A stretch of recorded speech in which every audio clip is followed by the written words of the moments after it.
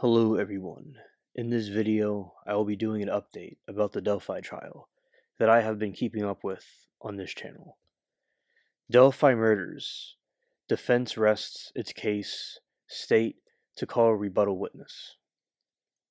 On day 17 of the Delphi murders trial, the defense rests its case. Defense attorney Bradley Rosai started Wednesday's proceedings by announcing the defense was finished presenting its case. The jury was taken out of court at 9:15 a.m. The state and defense discussed jury instructions. At one point, the defense team left the courtroom, which remained silent for a long period of time before Allen's attorney returned.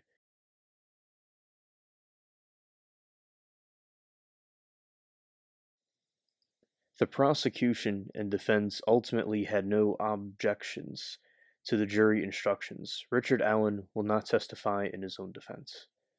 Rosai asked Special Judge Fran Gull for additional time to submit a proposal on how to judge the credibility of Allen's incriminating statements.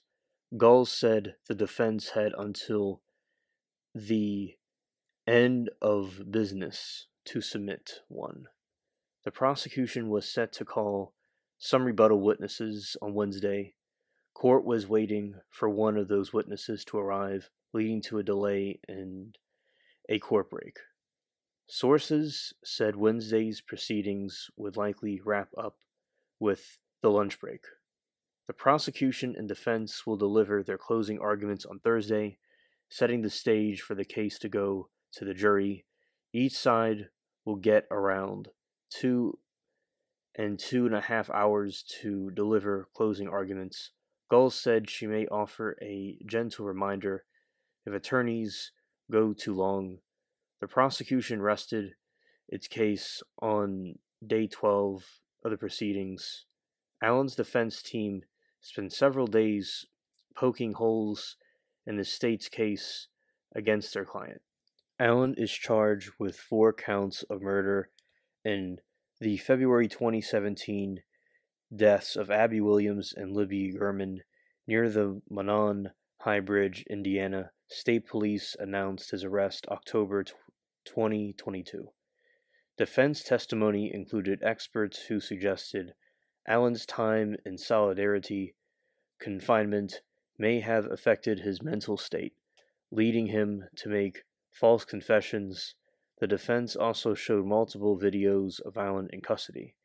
During day 16 of the proceedings, Allen's attorneys cast doubt on the confessions and the tool mark analysts that the state said matched Allen's Sig Saucer P-226 to an unspent bullet found at the murder scene.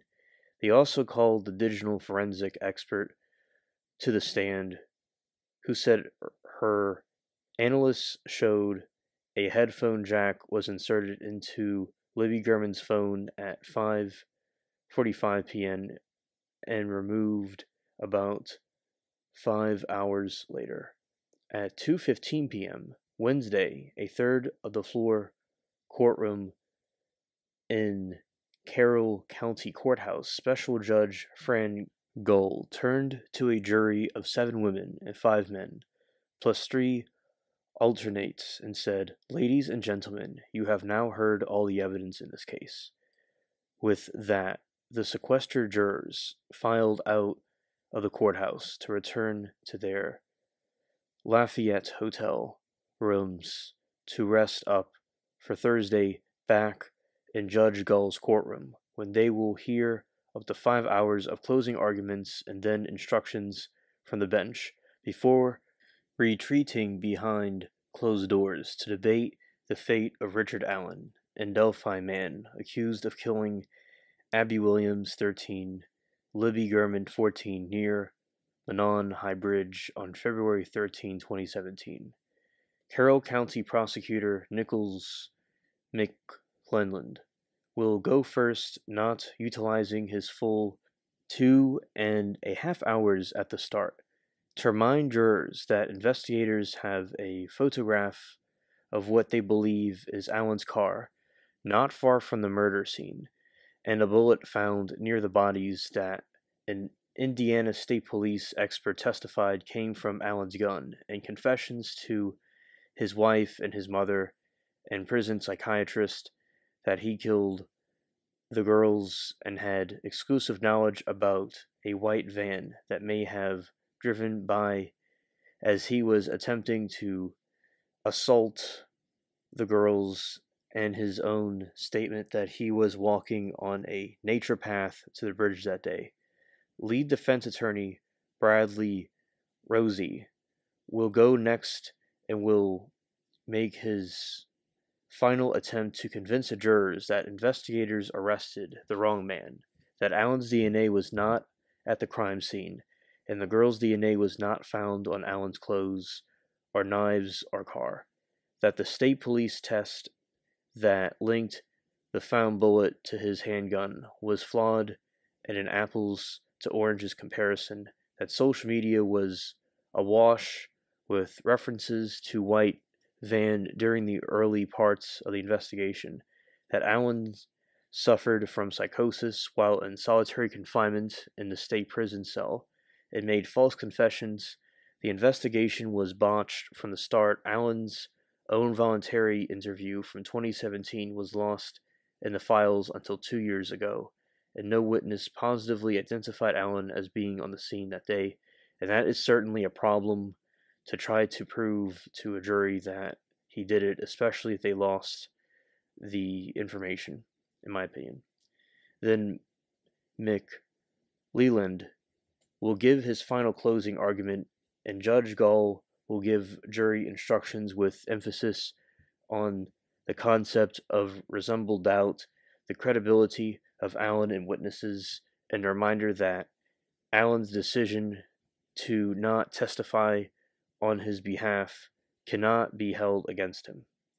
Then it will be up to jurors, all Fort Wayne residents who have lived away from home and their families and jobs since October 17th, to select a four-person review their notes, to take straw polls, and then begin debating whether Richard Allen should face 65 years in prison or more for the murders of Abby and Libby, more than 7.5 years.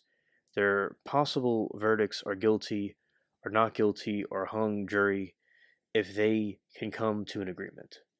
And also, I think that this is going very quickly.